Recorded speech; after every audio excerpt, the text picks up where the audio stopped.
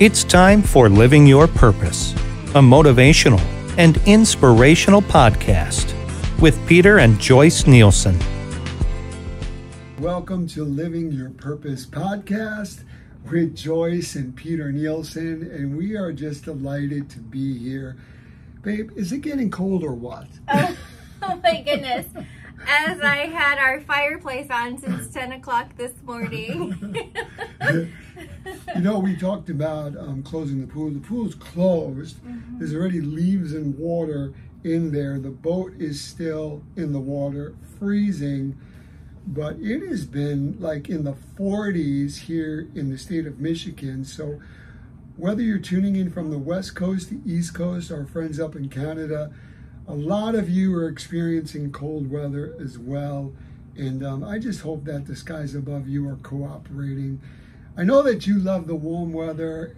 I do, but you know what, honey? It makes for great fishing weather as the last couple weeks of the boats. And Yes. I must admit, on an evening stroll, the change of the colors in the trees is stunning. So I will Kudos. Yeah. take a positive outlook on that.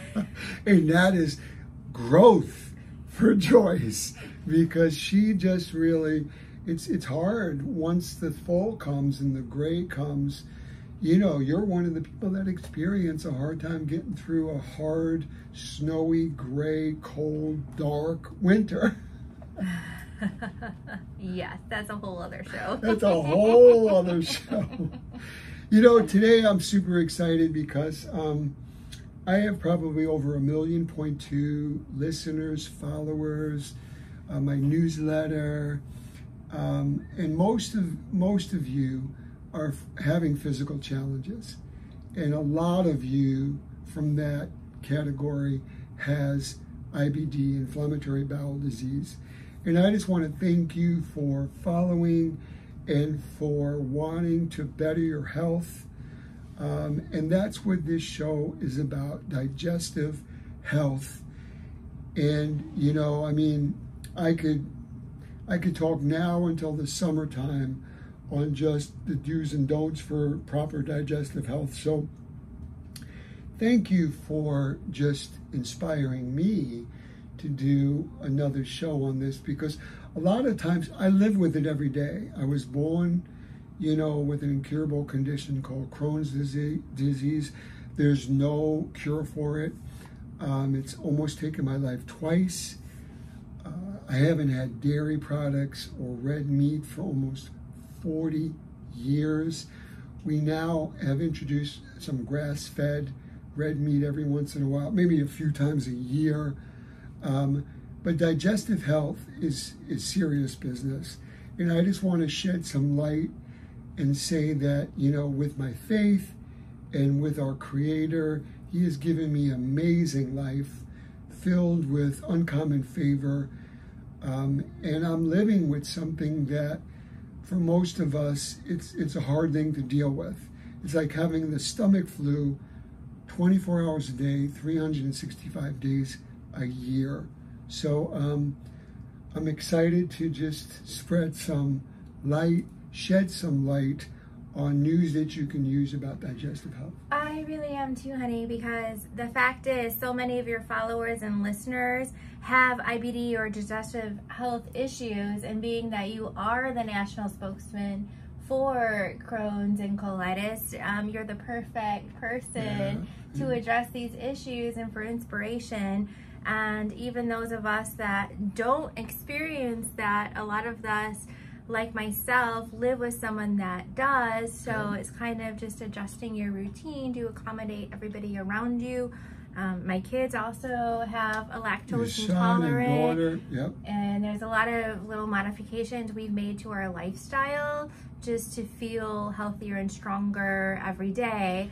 You know, and if I could say something, it's like her daughter loves cheese and dairy and ice cream and milk and stuff. So what happens is she's similar to me on how it works. I could have a Dairy Queen and have a, you know, blizzard, an Oreo blizzard, nothing will bother me. But if I had that blizzard and then had, say, a protein shake with dairy, or had a, turkey burger with cheese, the cumulative effect will end up getting me irritated to the bathroom, bleeding internally. And a lot of people will say, well, I have that and it doesn't bother me. But it's not that one time. It's how many times you've had the dairy or those irritants that are bothering you. Or the amount of, because everybody's right. Portion sizes is critical. A little different. Yeah, and actually statistics are 60 to 70 million people are affected by all digestive diseases. It's a crazy number, man. It really is. And I mean, you go into the supermarkets and you're flooded by it everywhere you look, and 20 million Americans suffer from chronic digestive diseases, which make up 25% of surgical operations. Wow. So, I mean, maybe the insurances and medical business like you to be taking in that stuff, but it's not healthy. It's not, well, maybe it's not healthy for all of us. Right. I mean, even the ones that we don't notice the effects, it's still there because to a lot some of the things, degree. Right, because a lot of the things that your daughter and I and millions of other people is dairy, the lactose, and that's just one area, the lactose in dairy, but people, whether it's ice cream, whether it's cheese, whether it's milk, it's all affected. And as Joyce was saying, it really is portion sizes and the accumulation of this happening. So it was really near and dear to my heart to talk about this today. And I wanted to just kind of paint a picture on news you could use, things that can help your digestive system. Another thing that I think people don't realize is that most of our serotonin, which is a brain, neurotransmitter that affects our feel good, is serotonin, which is a hormonal process that our body goes through, whether it's dopamine, the up one, or serotonin, that makes you feel mellow. These are all important. And a lot of times people don't realize that with digestive health, most of our serotonin is produced in our gut. Most carcinogens, disease, inflammation, chronic conditions start in the gut. And when you think about that, a lot of people, including people that I love, I remember my daughter, she was in my library and she had something behind her back. And I was like, Dana, what is that? And she was getting like emotional where you could see these alligator tears. And I finally got her to go like this, and she had a chocolate ice cream bar. And it was just dripping down the stick. and she was looking like saying, Daddy, I love this. And what I said to her, I said, babe, as soon as you ingest that and it goes past your esophagus, it wants to hurt you because your body on a cellular level can't break that down. And it was hard for her to grasp because she would eat this stuff and then all of a sudden she was living in the bathroom. She was bleeding internally when she went to the bathroom. So all I can say is that knowledge is power. I want to give you simple news that you could use on things that will bring inflammation down. Most diseases will start with inflammation, whether it's heart disease, oral hygiene, inflammation, Crohn's disease, cancer, arthritis. I could go on and on and on all these conditions are basically manifested and intensified through inflammation. So the first thing that I would say, if you are living with inflammatory bowel disease, and that's classified under an umbrella of Crohn's disease, ulcerative colitis, IBD, inflammatory bowel disease, IBS, ulcers, all of these things, leaky gut syndrome. If you can live on an anti-inflammatory eating regimen every day, you're going to bring inflammation down, you're going to give your body a chance to heal itself, and you're going to live a more quality-filled life. And some of those things, she's an amazing cook. She really is. It's crazy. You're very flattering. No, baby, it's unbelievable. She could take nothing and make it into something spectacular when it comes to food. But when you live on an anti-inflammatory regimen, and so many of the things, Joyce, that you make in our kitchen, rosemary, ginger, turmeric, avocado, triple virgin olive oil, these are all things that literally are anti-inflammatory. All these things, salmon that have omega-3 essential fatty acids, they bring inflammation down. Yes, they still have some fat, but it's coming from unsaturated, mono and polyunsaturated fat. These are things that are going to bring inflammation down. Now, something that has the same amount of fat is your dairy, your T-bone steak, your filet mignon. The reason why that's not good is it's got saturated fat, which increases inflammation and which will get you in a bad situation. Another good thing to stay away from, to add to your staples, to your eating, is avocado. Avocado, you love, right? I do. I mean, I love it in all different forms. An avocado is a superfood, just packed with mono and polyunsaturated fats. And it's a great way to bring inflammation down.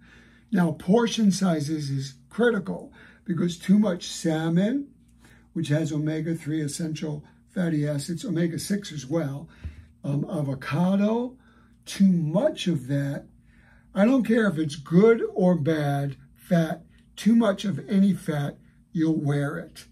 So make sure if you're doing a macronutrient meal plan, 30% of your calories should be coming from protein, 25% of your calories should be coming from fat, 45% of your calories should be coming from carbohydrates.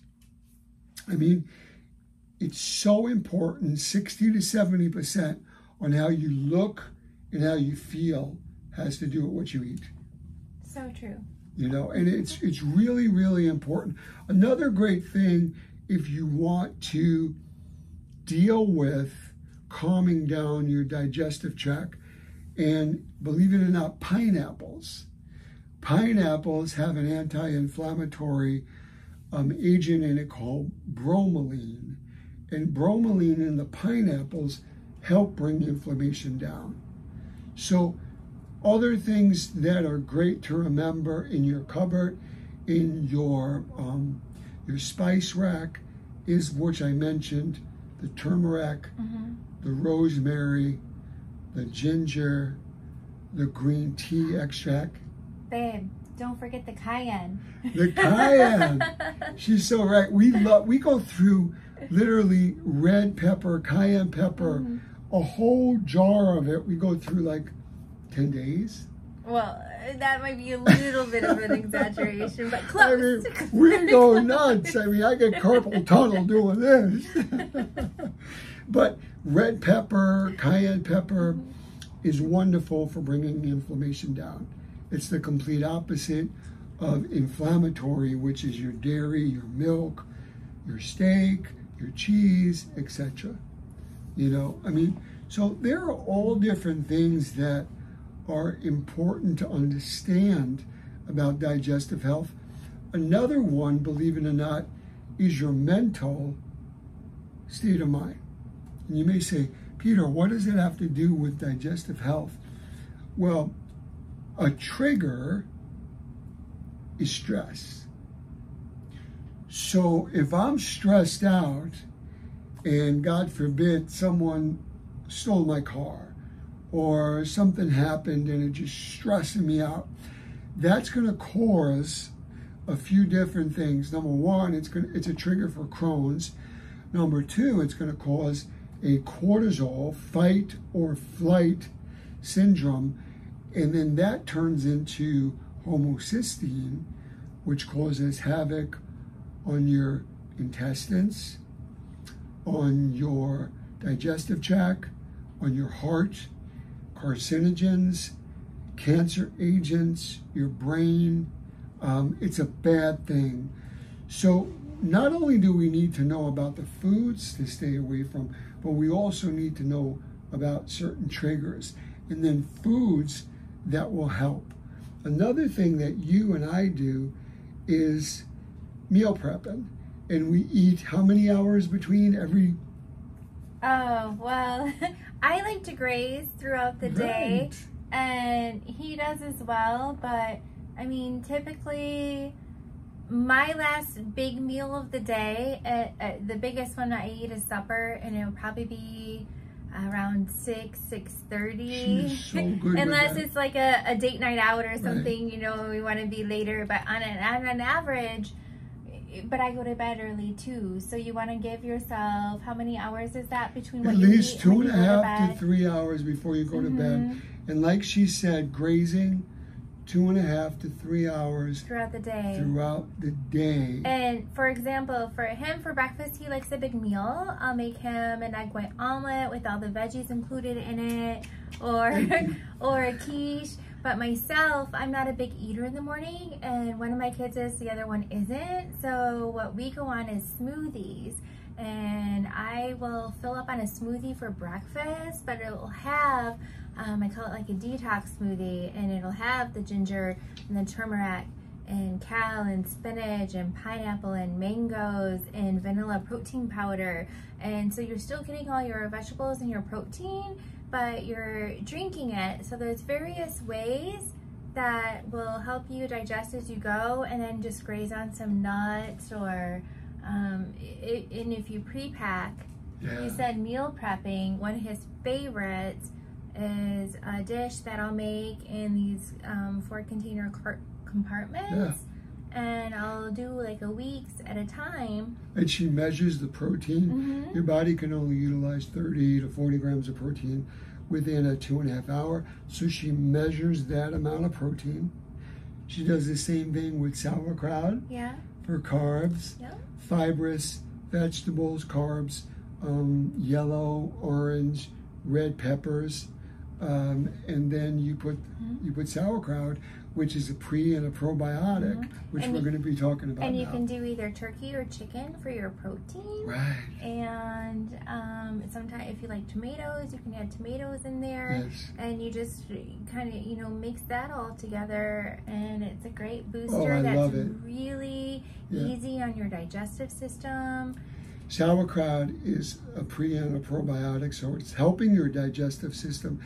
And what she's saying is that when you basically kind of graze, you're giving your intestines enough time.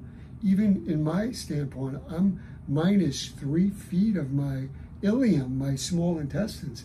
So I'm able to digest it because I'm not a glutton eating too much. Your body can only utilize 30 to 40 grams of protein within a 2.5 hour period of time. You can only utilize 75 grams of carbs, which equates to 300 calories in a 90-minute period of time. I think that's a big mistake a lot of people make. So they'll think, maybe I want to lose weight, I'm only going to eat X amount of calories a day, and they'll try to starve themselves throughout the day, but then you'll overeat at one setting, and it's harder for your body to digest that amount of food, even if it's clean food. If you're overeating it at one setting, it's harder push through. So it's good to space things out and time them, and make sure that if you do get to that point where you're feeling those, you know, grumbles in your tummy, you're not just reaching for anything, that you have something pre-prepped that's healthy and easy digestible that you can take in. I couldn't agree with you more. And so many, so many people need to know that if you have too much, not only are you going to wear it, but it's going to be stored as fat.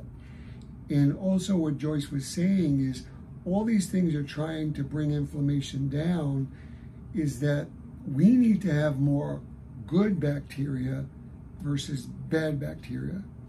Because what we've learned in medical science is that inflammation will cause havoc to the body. And inflammation comes with bad bacteria. So if a good example, and again, some of my best friends are doctors, and I've taken antibiotics, whether it's a Z-Pack or something that I've been subscribed. I don't take a lot of medicine. I take no medicine for the Crohn's. But my point is that for people that are taking a lot of antibiotics, they kill the good and the bad bacteria. And I'll say it a different way. They kill the bad and the good bacteria. Yeah. So they're demolishing everything. You may feel better, but then all of a sudden you wonder why your stomach's all messed up when you take antibiotics, and it's because the good guys aren't there. So you need to have a balance of good guys versus bad guys when it comes to bacteria, so the good guys kick some booty and keep this at bay, which is going to keep inflammation at bay, heartburn, diarrhea. I could go on and on and on. So it's so important. And there's a lot of good prebiotics out there, but there's also a lot of foods like sauerkraut, like other foods that have probiotics and prebiotics in them. So knowledge is power, but when it comes to digestive health, as we just discussed, 60 to 70% on how you are going to have more quality in your life and feel better has to do with what you put in this little circle called your mouth. So all I can say, and this is just one of many podcasts that we'll be doing on digestive health, we want to hear from you. You know, the main reason that we're doing this is to truly love on you guys. So if you do have a question, first subscribe to our YouTube and leave a message, a question, so that we could answer it. Correct? Correct. And just another thing on a quick note, I notice with my family in particular, people that have sensitive IBD or digestive problems, besides the dairy, you need to be careful of what you're eating on the sugar intake as well. And that may seem obvious to other people, but other people really, they don't realize how much of it you're really taking in. And I know my daughter specifically, she'll have one chocolate bar for a treat after a whole day of eating super clean, and it'll just destroy her stomach because of the sugar intake from it. So you just have to be really conscious of the labels of what you're eating. If it's anything that you're not finding, like when you go into the grocery store and you shop, like all the inner aisles are going to be that processed boxed food. Section is king. Yes. So just be mindful of how much you're intaking. A little treat here and there is good, but if you're overdoing it, or you play, you pay. You're going to feel it. And especially with the holidays coming up, it's easy to, maybe you have 2 pieces of pie and then all of a sudden you're dying, or you have something with butter on it, or those little things you don't realize have those triggers. So just be conscientious of what you're taking in. And many of you may be asking, well, what are some of the signs? And some of the signs that are obvious are abdominal pain, extra gastric distress, feeling bloated, feeling foggy where you feel confused, feeling chronic fatigue. These are all things, believe it or not, associated with your gut. Even depression, when you're eating the wrong foods and you're not producing serotonin, which is that balance of feeling good and calm, you are literally going off course. I mean, the bottom line, like I said before, is inflammation is the cause of many, many diseases. You know, even if you have like mucus or a cough, these are all things. Excuse me. As you're coughing. I apologize. These are all things that are signs, if you do it often, of possibly having digestive health. You know, for people that want to tune in, how can people reach us? Yes, please, because we'd love to hear your feedback and any inquiries you have. So please reach out, peter@peternielsen.com. You can find us on social media, Peter and Nielsen. Yeah, and we are just super excited on what we're doing. You can catch us on Spotify, SoundCloud, iTunes. I just feel blessed beyond measure on how God has just put favor on this podcast, the TV work that we're doing, Zervita, Exoceuticals, G Medical. It's just been a beautiful few months on how God is just giving us a bigger platform to reach you. So if you like this, again, subscribe, tell your friends. It's all about you. It's all about we, not me. It's about truly putting more quality in your life. There is no perfect person other than our Creator, and we need to make sure that we take care of our health. No way you can live a purposeful life unhealthy. So our hope, our prayer, is that you dig deep, soul search, not only find your reasons why, but the way that an engine light goes on in a car and you take it to a mechanic. If you're feeling a pain, if you're feeling a sensation, if something's not right with your digestive health, make sure that you see an expert in that field, a doctor. Make sure that you get it diagnosed so that you can truly get back on track, get back in the game, and live the life that you're destined to live. Yeah, be mindful of what you're taking in and be accountable for that, and just kind of keep track, because then you can adjust and make tweaks to your diet to live that more purposeful life.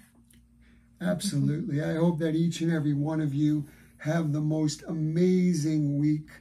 We say God bless you, and we will see you next week. Bye. Hi, I'm Peter Nielsen. I am super excited to talk about the future of skincare with our new product line called Exo Skin Simple. It has everything to do with exosomes. Exosomes are excreted from cells. They carry proteins and messenger RNA to neighboring cells to influence their biological function. They help increase collagen production as well as reduce inflammation responses. They also help in the healing process while improving skin hydration. Welcome to the next generation of skincare. Join me. For more information on Exoceuticals, just scan the QR code or click the link below. The future of beauty is here.